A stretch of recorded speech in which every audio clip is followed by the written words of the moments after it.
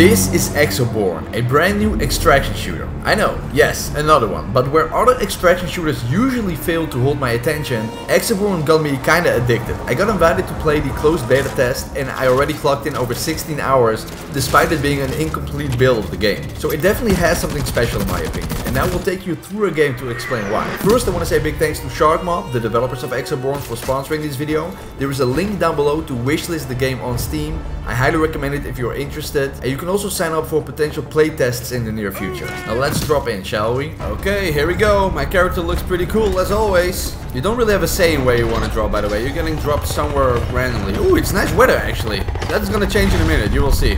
We're doing solo, and as you can see, that's not really a good idea, but we'll see what happens. Okay, here we are. Look at this freaking sniper rifle. Holy smokes, that is crazy. Holy crap, you hear that? That is a tower with a certain name that I forgot, and that can change the weather. Like I said, the weather's gonna change in a minute. Oh, this, look at, I didn't notice the clouds moving like this before. That is amazing. There's a freaking tornado. Yeah, tornado warning. That is so immersive. So this PvPvE extraction shooter does something different than most. First of all, it's third-person perspective. Most extraction shooters don't have that. Holy crap, that's a fire tornado! Holy crap! Yeah, I need to watch out. Holy smokes. Okay, let's get the hell out of here. That's not good. That's not good at all. Oh, we're going straight to the tornado. Oh my goodness, I didn't. There's 4 tornadoes! There's 4 tornadoes! So anyway, before we continue, I need to complete some assignments. As you can see at the top left, I need to complete a world event support call. You can find that by doing these things. I'm gonna go this one because that's very close by, obviously. Right there, right in the middle of the tornado. I don't like that. So like any extraction shooter, you have different missions that you can complete, obviously. I'm still at the very start, so my assignments, my missions are very basic. What I'm doing now is calling a supply drop, which is a support call world event. I need to complete 5 of them. I already did 4, so this should be good. There we go. Let's see what we got. Absolutely nothing special. I'll take these though. Repair kit. Where the hell did you guys come from? So as you can see, when you're shooting, it's in first-person perspective. Like the whole game is in third person. Everything like traversal, parachute, everything is in third person, which I really like. It's really different. But shooting is in first person, which I also really like, because as we all know, first-person shooting is the best kind of shooting. Can we make it on top? I also like the fact that you have a grappling hook always. It's pretty much always on. The cooldown is very minimal, so you can use it a lot. So where do we find batteries? They are pretty rare, but I think actually right here. No, not right here. Right here. Yeah, here's a battery, so we need to go right there. So as you can see, the main thing about this game that makes it stand out, besides it being in third person and in first person, is the weather system. That's a big component of the gameplay. I mean, look at that. That's dope. And the mobility. You have this exosuit because you are... Oh. You saw that? Somebody's right here. Yep, that's an enemy. That's an enemy player. Maybe we can hit him.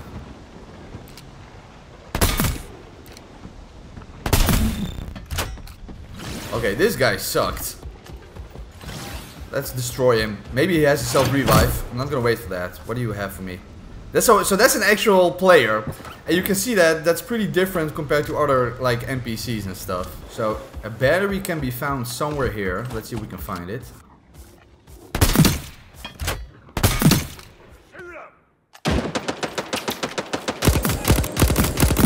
Gunplay feels actually pretty good. As you can see, it's not that easy to just hold down the trigger. The weapon's got some kick to it. TTK is fast, but not too fast. I don't know, it feels good. It feels good in my opinion. Maybe there's a battery right here. EMP kit, no. Another thing that stands out to me in this game is that the fact that the lore is actually pretty cool. Like you have little cutscenes and stuff like that gives you more information about the world, and I don't know, I kind of like the story. It's a post-apocalyptic setting, obviously, and the customization is also pretty in-depth. You can customize everything from your style, so you know, cosmetic items, your clothes, your headgear, stuff like that, but also your loadout and the attachments on your weapon and different abilities, even your exo rig to suit your own playstyle. For example, in this build of the game you have 3 different rigs. The Kodiak X05, which is more of a defensive suit that allows you to take more damage while sprinting, so that's perfect for going in hot. You have the Kestrel EX3, which is all about mobility and staying airborne, as it lets you hover in mid-air for a short time, so this is also great for scouting ahead. And my personal favorite, the Viper STR7, which is the perfect rig for a solo player like me, because it allows you to have knowledge about enemy presence in your vicinity like you saw earlier. So that gives you the opportunity to either engage or perhaps play it safe. So I think every squad should at least have one player with this exo rig, because it just gives you so much information. Every time that sound, it makes me so scared. Okay, so let's take a look at the map, shall we? This is an artifact location where we can find, in this case, a blue artifact. Artifacts are kind of like loot boxes that you can extract with and then get better loot out of it. The ability to traverse the world, either by like this, because you know there's a storm now, the drift or draft, whatever it's called, and you can use it to just get around with your freaking parachute. That is so dope. What are they shooting? There's a guy right there.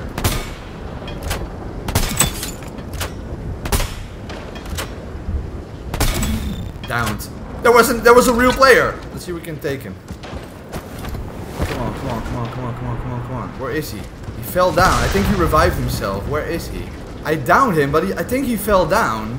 And then he revived himself, I think. So the only reason I knew that there was a guy right there is because I saw the enemy NPC shoot at him. I mean, look at the weather like effects. It's so freaking dope. Let's get the artifact. There we go. We need to extract with this, and preferably with a battery, but why don't I find it? Somebody's here. He's not on top of the thing. Yep, there he is again. You see, that means that he's in my vicinity. Now, if he has the same exosuit as me, he has the same passive ability, so he knows I'm close by as well. I'm trying to locate him. There we go. Weather cleared up again. I like that the weather changes that often. It keeps you on your toes. I think that's really cool. Yep, this is the range where the guy is in. So if I go here, it's gone, and as you can see the bottom right, now he's back again. Now the only thing I'm concerned about regarding this game is the third person peeking. The thing that I'm doing right now. Yep, two players.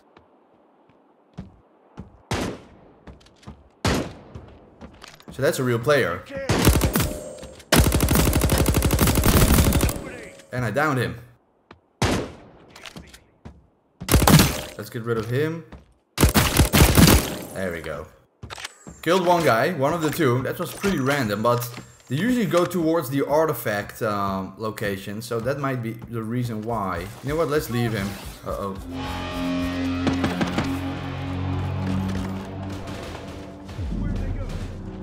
There they are. Let's get the hell out of here. The NPCs are not amazing, but sometimes they can gang up on you and you lose more health than you know it. And yeah, then you're screwed. There is a purple artifact, crash dropship. You know what? Let's go right here. Rebirth trace is almost complete. So I think when that happens, people know where you are on the map, if I remember correctly. There we go, it starts to rain again. When that rebirth trace is complete, that means that you're inside the match long enough for people to be able to track you or something like that. I'm not entirely sure, but it's something like that. And I kind of don't want that actually. Let's take out these guys. Is there any loot here? Where is my backpack? I'm telling you, it's so weird. Break, you can get these coils. The map is pretty big, but because you can traverse so quickly, it doesn't feel too big, you know what I mean? There's enough to explore, but it doesn't mean you can get to the other side of the map in like a couple of minutes, if that makes sense. I like that. The mobility in this game is the thing I like the most probably. I like it. Gunplay feels good, third person shooting mechanics feels good. Location compromise, get to an extraction point. Okay, so people know where I am now. Oh no.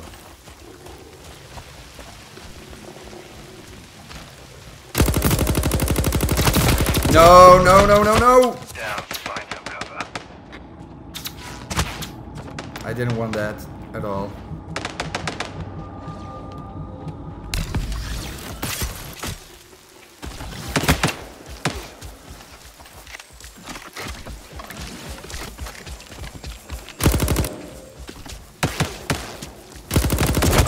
fuck? Find some cover. No, no, no! It's such good loot. Don't do it. Please, bro, don't do it. Don't do it. Don't do it. Don't do it. I'm begging you, don't do it. Don't do it. Don't do it. Don't do it. I'm begging you, don't do it. Please, don't do it. No, I'm not gonna do it. I'm not gonna do it. I'm actually a nice guy. Oh, thank you, Tommy, man. You're a G. You're a real G. Yeah, come on. I'm gonna help you. Awesome. Thank you so much. Artifact for you. Okay, so this guy's actually friendly. Artifact's done now. Look at this. This guy's helping me get the purple artifact. That is so dope. I got all the shit for you.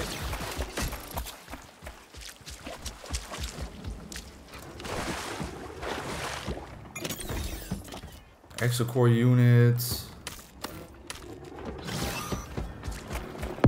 Down. Find some cover. No, please tell me you have another revive. I don't think so, bro. Please, for the love of God, have I don't think so. you don't have another? No, I used one and that's all I had with me. I don't think there's anything we can do, right? Can you pick my reviver? There's nothing. And I can't revive you. Fuck. Oh, that sucks. Shit, no. Damn it, no way, we actually found it. I can't believe I died like that. I didn't realize it would explode. I'm so stupid.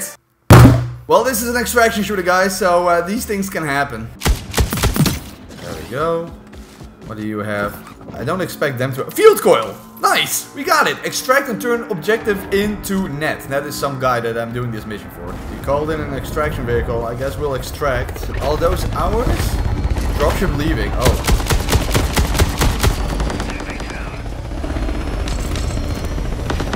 Well, I think my teammate is dead. Look at that, he's dead! Dropship left for home base. My teammate actually got in the freaking ship and there were some enemies inside and they killed him and now he's gone. Let's extract, shall we? Let's extract. This is nerve-wracking as it is. Here we go. Call dropship. There we go. Now we wait. Okay, go. Leaving in 7, 6, come on. Oh, this is always so nerve-wracking. We didn't meet many players in this match, but I'm just glad we could actually extract and complete a mission, you know what I mean? Yes, successful extraction. That is so dope, man. It feels so good. And that's about it for the video. Again, a big thanks to Sharkmob for sponsoring this video. Be sure to check out the link down below to wishlist the game on Steam. I definitely recommend it, and if you have any questions, drop them down below. The team is also looking for feedback, which I gave as well, so they're actively listening. Hope you guys enjoy. If you did, please drop a like, subscribe to the channel, and with that being said, I see you guys next time.